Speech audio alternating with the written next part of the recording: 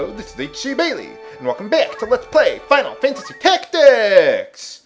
Before heading after Delita, we can do these little side quests here called propositions. They're new to Chapter 2. You go to a bar, and you can pick up a little side quest here. So let's check it out. Now these propositions, they really don't have any impact on the plot or the backstory. You don't get any equipment out of it. So if you don't want to do them, you don't have to. They're not really that critical at all. And this is what I meant during the intro when I said, do you want me to do all the side quests?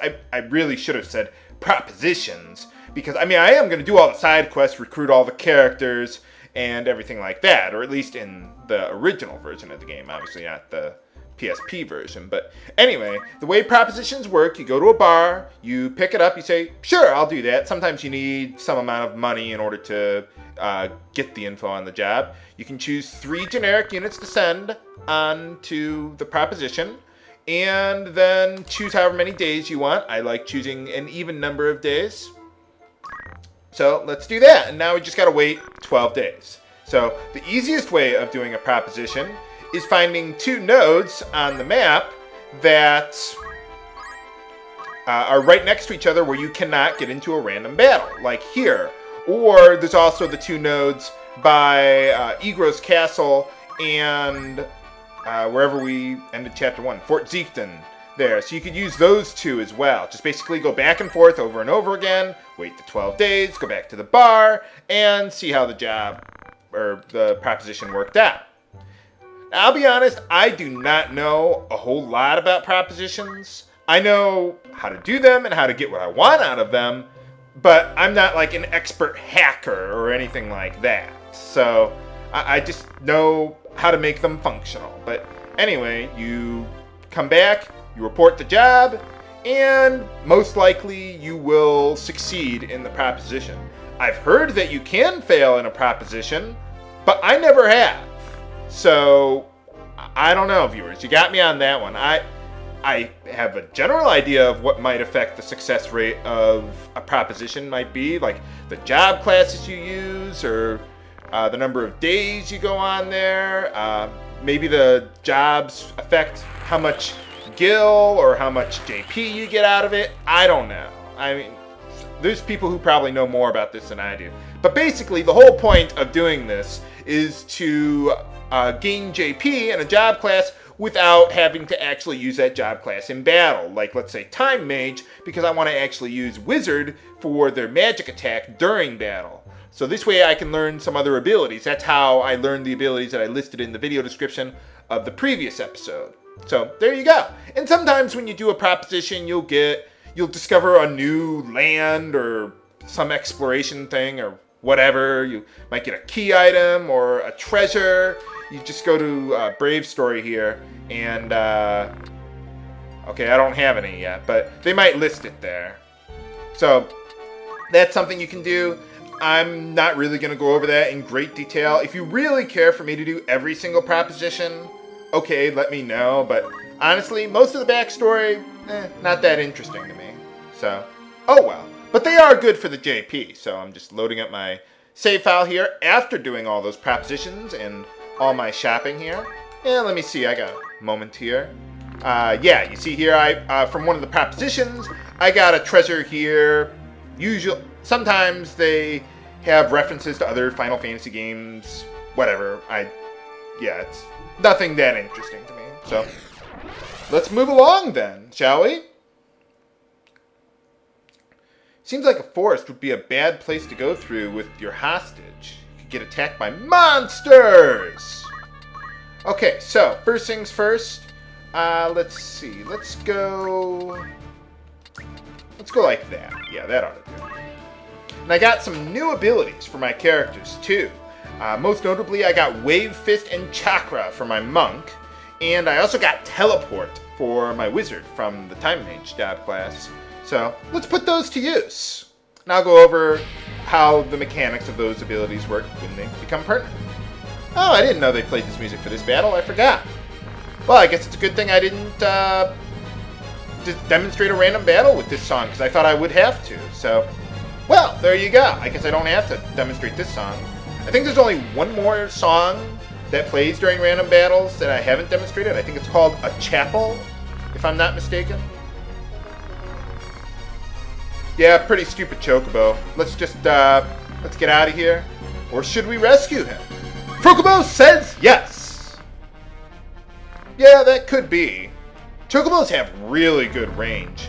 What you can do with chocobos, if you have a chocobo in your party, you recruit a monster, like with a mediator job class or something, you can hop onto it. I think you move onto the chocobo or something. I haven't done it in so long.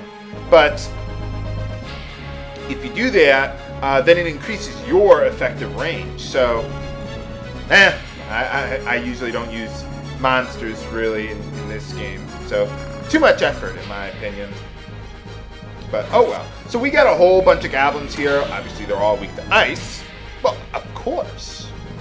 So, yeah, we're going to take them out. I think, did I get a Brave boost? Oh, somehow I thought I got a Brave boost from that. Well, whatever. But anyway, I do want to go after one of these goblins. So, let's see. If I do... Okay, yeah, I can do this. If I move over here... then I can use my new ability, Wave Fist. It has a range of 3, and it's basically a long-range physical attack. So that's pretty nice. So let's give it a try. It's free of charge, so you don't have to expend MP or anything like that. So yeah, it's a really good, relatively cheap ability for a monk early on. So that way your monk can do something right on the get-go. Or right out of the get-go. Whatever. Igros, why don't you actually move towards the enemies? How long will it take me to charge up my haste?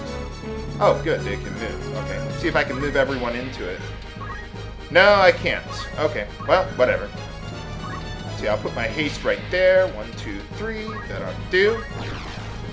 Now, when you teleport, you can teleport anywhere you want on the battlefield. The problem is that the farther away you go from where you are, the less likely it will succeed. To my knowledge, the way it works is if you move within whatever your base movement range is, in this case 3, as long as I don't move more than 3 tiles away or jump more than 3, I'll be fine. I won't fail to teleport. If you fail, you just stay right where you are, that's all.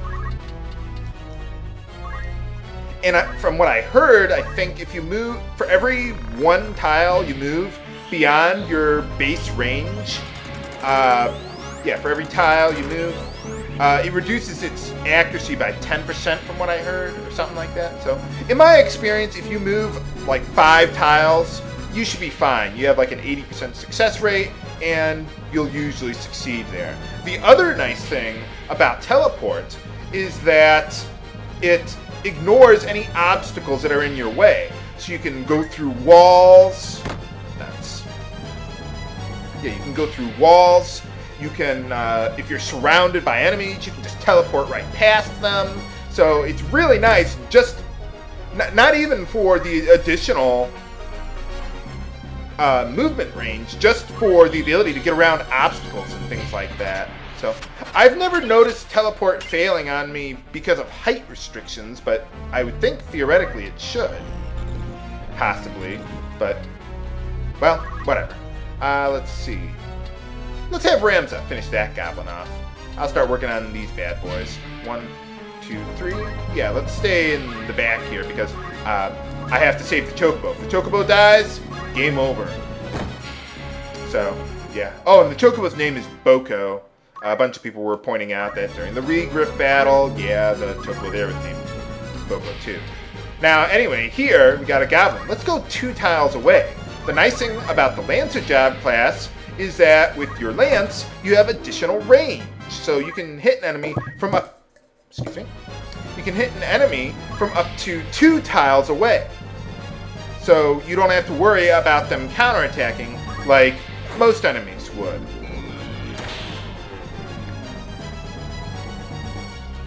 Now anyway, I could have sent Otaku on the right side, but my Monk and Lancer are doing pretty good by themselves.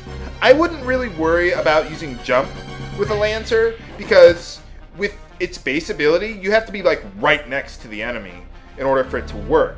If you want to increase the range of your jump, you have to learn various abilities in order to make it work, and I just don't really feel that that's worth it at all. So I'm just going to, oh, yeah, I was going to go after this guy, but let's go after this guy. See, the nice thing about jump is that it ignores evade, so that could be, well, very helpful later in the game when enemies start getting a lot more evade, and I can't get my ice spell to go through quickly enough. Nuts! Whoa, stay still. There you go. Can I get one of my time magic spells? Okay, well. Nah. Well, I'll do what I can with myself and go from there. How's that sound?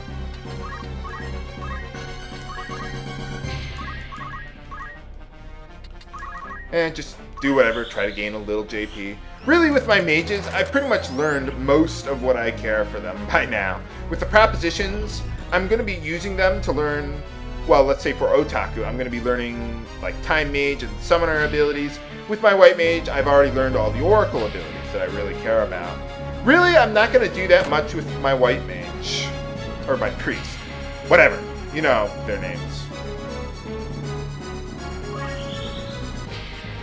Because, yeah, eventually it gets to the point, as you're already starting to see with my Lancer and Monk there, but even more so, it eventually gets to the point where it's like, why bother using crowd control when I can just kill the enemy outright?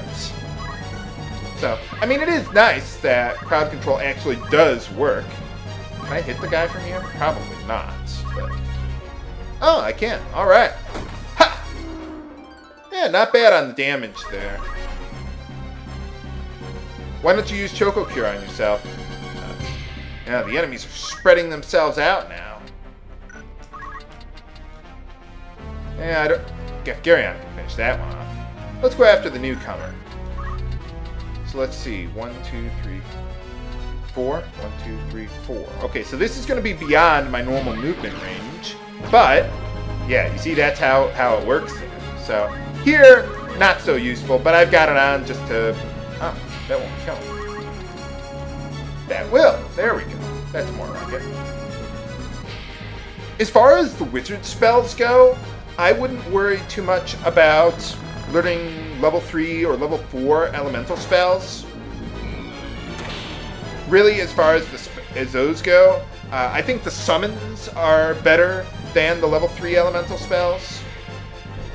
Like Ifrit, Ramu, things like that. Now, nothing I can do over here. Now let's demonstrate Chakra. Why not? Here's how it works. You use it, and it affects you and anyone else on the exact same height as you. So let's put that to use. It restores HP and MP. So yeah, it is really, really good. You'll never run out of MP with Chakra going on. But yeah, anyway, with the other wizard spells, like, well, eventually I would like to learn Flare. But from one thing I heard, I've never tried this myself, I heard the level 4 elemental spells can be learned like the blue magic spells in Final Fantasy V, or well, any of the other Final Fantasy games. Like, if you use Ice 4 on a wizard and you survive the spell, then you'll learn it, actually. So you don't have to get all the JP for it. So, I've seen some enemies do that later in the game, but I've never actually done it myself.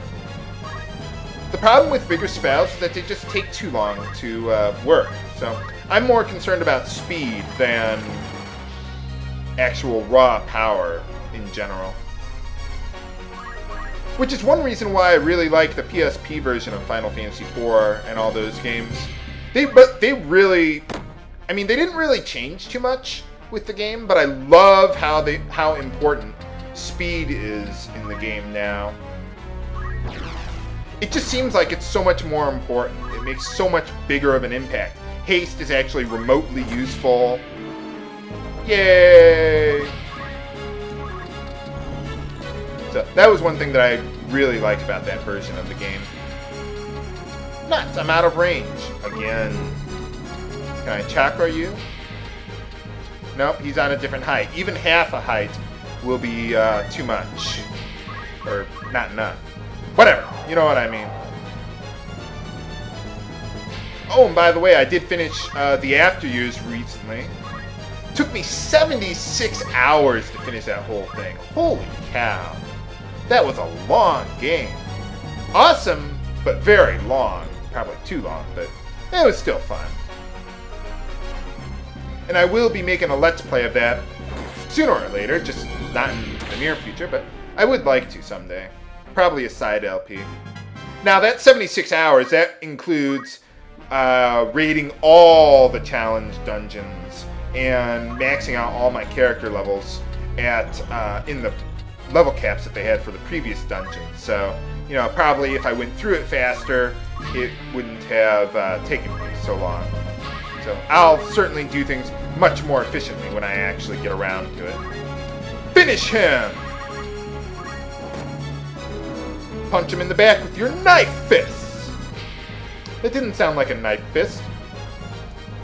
I prefer Wark over Quack. That's just me. I don't know, what do you prefer, viewers? You're lucky you're not next to him! What do you mean? You snore! Oh, I don't! You have bad breath! Alright, there we go. We get a high potion and more party members! Sure, why not? Can we get Coco in our party? Is that one of the random names that you can get for chocobos in the game? Coco? Please tell me that's not true. Oh man, Coco. But how far has Delita made it with the princess? Find out next time on Let's Play Final Fantasy Tactics! This is H.C. Bailey, signing off. Have a good day!